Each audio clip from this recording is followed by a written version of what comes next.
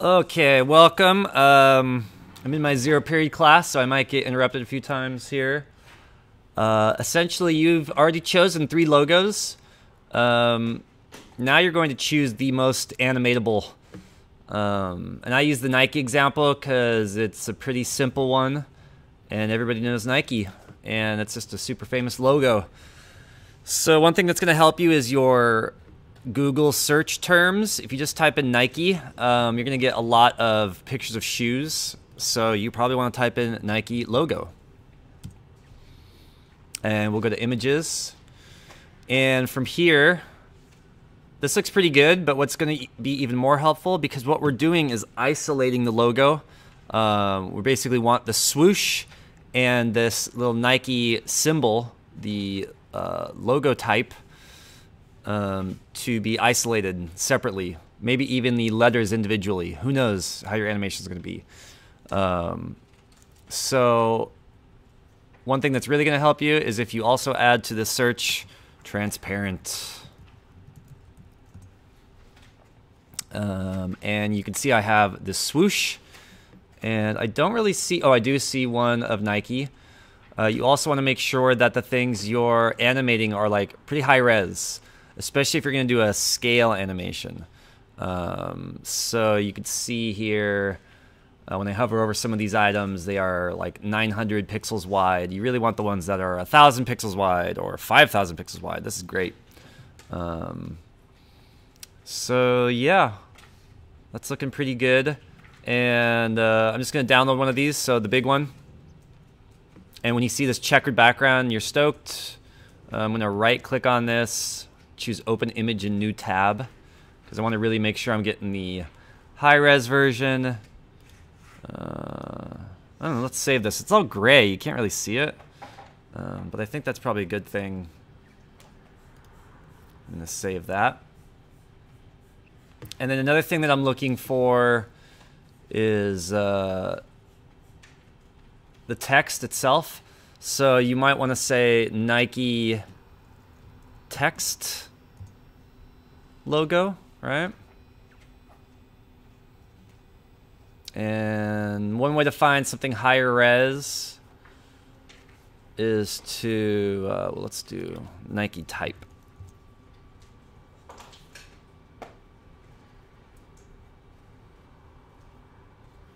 You can see how this one's like separate from it. We might have to go in here and like cut it out.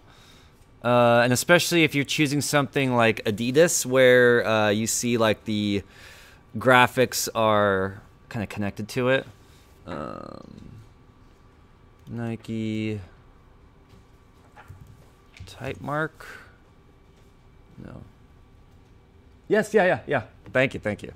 Let's see. Nike text logo. Here we go.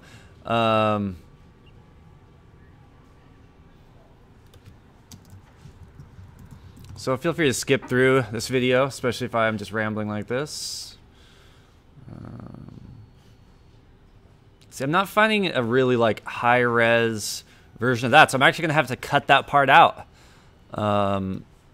And I don't think that's gonna be a big deal, but I do need to find like a higher res version here, like this. And it's transparent, that's good. So I'm gonna download this file now. Open image in new tab. And here we go. Yeah, so this is looking like, let's make sure my other one opens up okay. Yeah, the swoosh is good. And then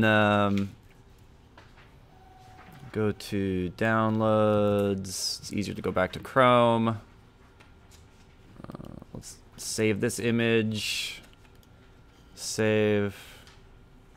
The file size is gonna be pretty small. Okay, so in this case, we just need to cut this Nike out, which should be pretty easy.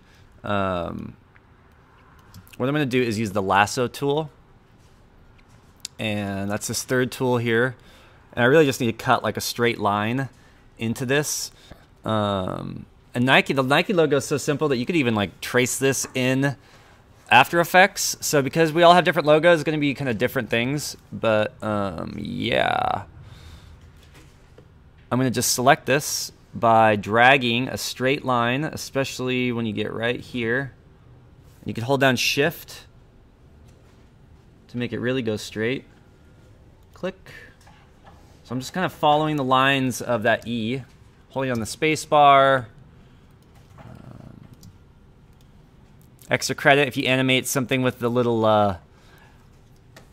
all rights reserved logo here. But now when I hover over the beginning of my selection with the polygon lasso, I'm going to zoom out, Command minus. So now I have Nike like selected. Really what needs to happen is I'm going to delete everything else. Let's see, select the inverse. And then I think I just hit the delete key and everything else goes away. From here I can crop my image.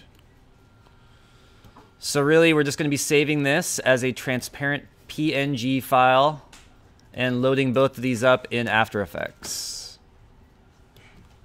Hit return.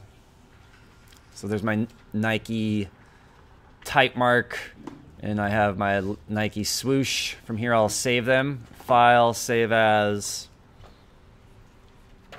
Make sure PNG is your format.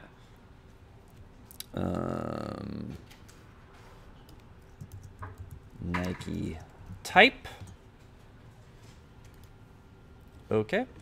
And then I'm going to go over my swoosh. I'm going to save this as Nike swoosh. Hit save. Okay, so now I have two separate files. The goal here is to line them up, and kind of how we've been doing everything else. You're going to line it up in your kind of the middle of your animation. So what I mean by that is, let's make a new composition.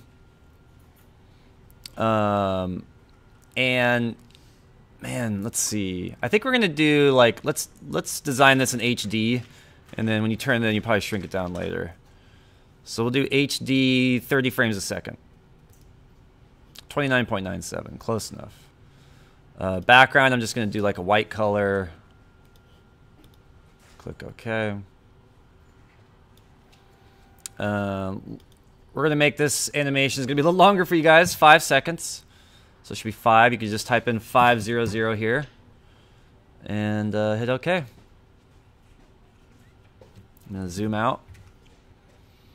So now I just need to drop those two graphics into my little After Effects window. So we're going to the Finder.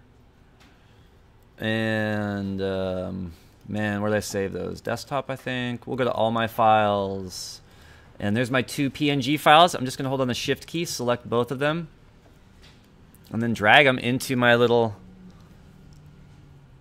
project window here. Now it's a matter of, I'll drag out the swoosh first.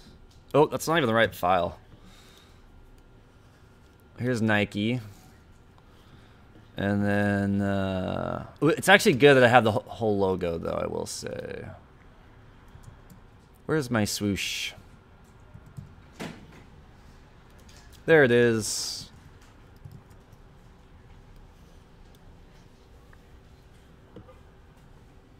Okay. So actually what I'm going to do is drag the whole logo itself here and use this as a guide. And I hate to say it, but that's pretty smart of me. Remember to hold down the Shift key while you expand this so that it does not, you know, if your animation ends up looking like this, I know something was wrong. Hold down Shift. Keep it nice and square. Now I'm just going to like lock this layer and then drag out just the swoosh, which is going to be really large, but we have a size reference here. A note about the Shift key: if you have to actually drag on the corner first, then hold down Shift. It's kind of cool. Command plus to zoom in.